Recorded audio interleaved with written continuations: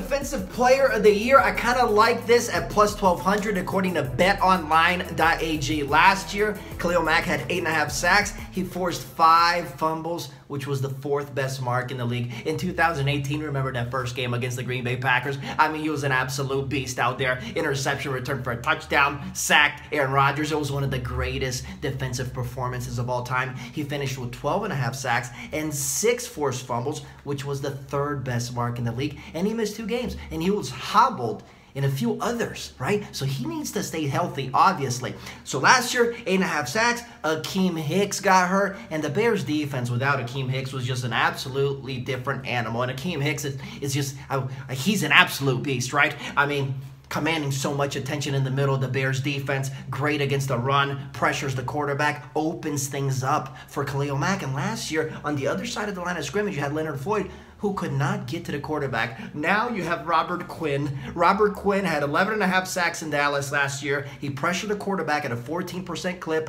which according to Next Gen Stats was the 2nd best mark in the NFL, standing only behind Zadarius Smith. So now you got Quinn, you got Akeem Hicks healthy in the middle. Khalil Mack will have more space to eat. He will have more space to work. And if he stays healthy, I see him sacking the quarterback about 16 times with maybe 9 forced fumbles. Because when he gets to you, you drop that ball. The dude is an absolute playmaker. So at plus 1,200, the return of the Mac, I kind of like